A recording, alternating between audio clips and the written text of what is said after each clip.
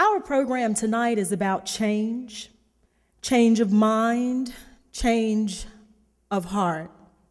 It seems that every generation that is ravaged by war becomes disillusioned by the contradictions that are ever present between what our government and elected officials practice and what they preach.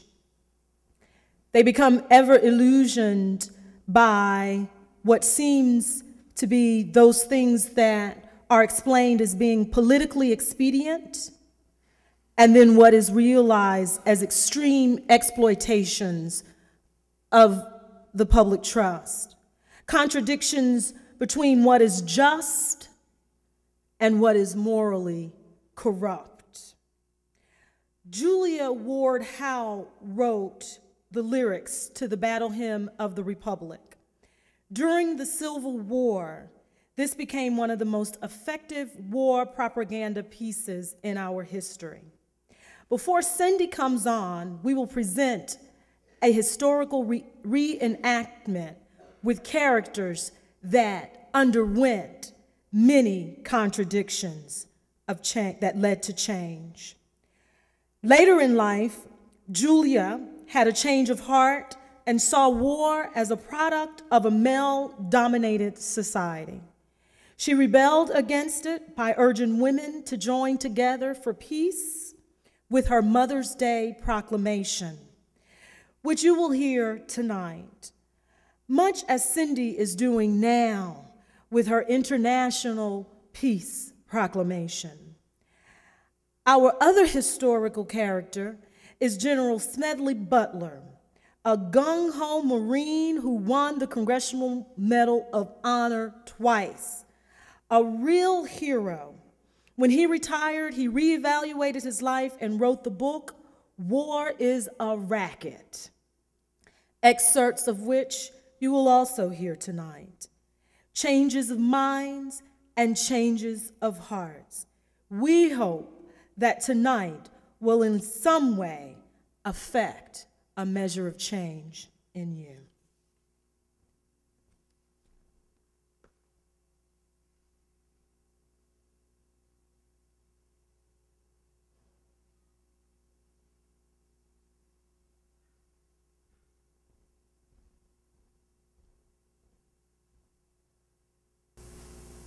We used propaganda during the First World War to make the boys accept conscription.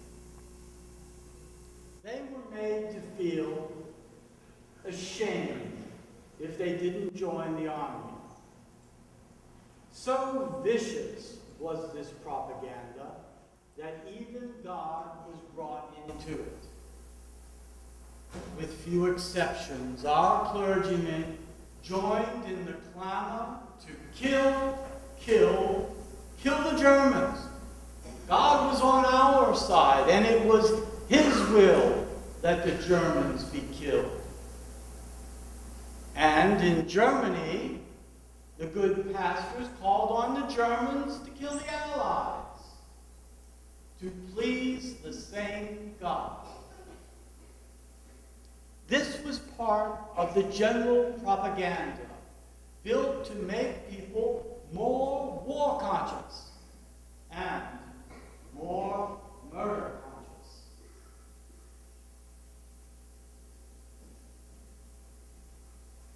Beautiful ideals were painted for our boys who were sent out to die. This was to be the war to end wars.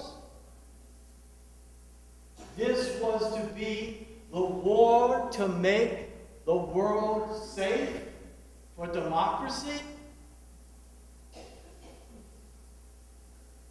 No one told them that dollars and cents was the real reason for the war. No one told them as they were marching off that their going and dying would mean huge war profits. No one told these American soldiers that the bullet that might shoot them down might be made by their own brothers here? No one mentioned to them that the boat on which they might cross might be torpedoed by a submarine built with a United States patent.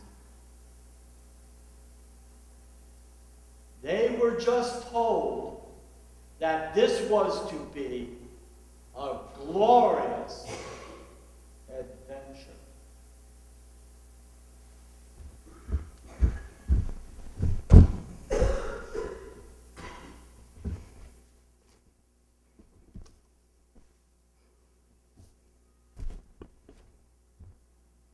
Arise then, women of this day. Arise, all women who have hearts, whether our baptism be that of water or of tears. Say firmly, we will not have great questions decided by irrelevant agencies. Our husbands shall not come to us reeking with carnage for caresses and applause. Our sons shall not be taken from us to unlearn all that we have been able to teach them of charity, mercy, and patience. We, the women of one country, will be too tender of those of another country to allow our sons to be trained to injure theirs. From the bosom of the devastated earth, our voice goes up with our own. It says, disarm. Disarm! The sword of murder is not the balance of justice.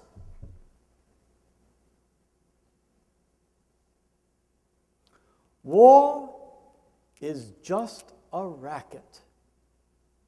A racket is best described, I believe, as something that is not what it seems to the majority of people.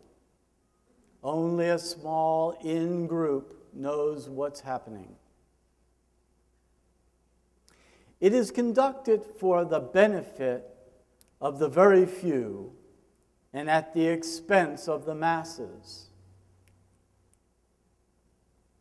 I have spent 33 years and 4 months in active military service as a member of this country's most agile fighting force, the Marine Corps.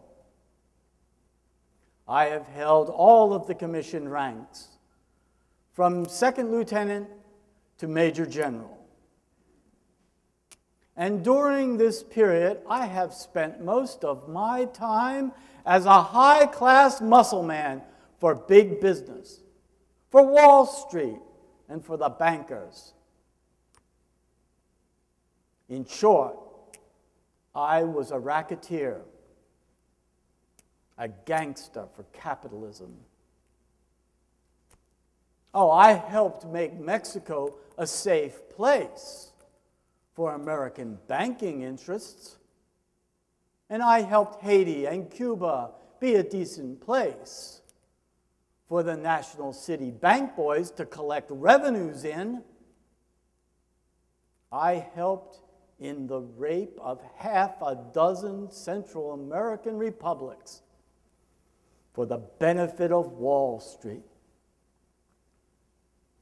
And in China, I helped see to it that Standard Oil went its way unmolested. War is a racket. Few profit, the many pay. So I say, to hell with war. Blood does not wipe out dishonor, nor violence indicate possession. As men have often forsaken the plow and the anvil at the summons of war, let women now leave all that may be left of home for a great and earnest day of council. Let them meet first as women to bewail and commemorate the dead. Let them solemnly take counsel with each other as to the means whereby the great human family can live in peace, each bearing after his own time the sacred impress not of Caesar, but of God. In the name of womanhood and humanity, I earnestly ask that a General Congress of Women, without limit of nationality, may be appointed and held to promote the alliance of the different nationalities, the amicable settlement of international differences, the great and general interests of peace.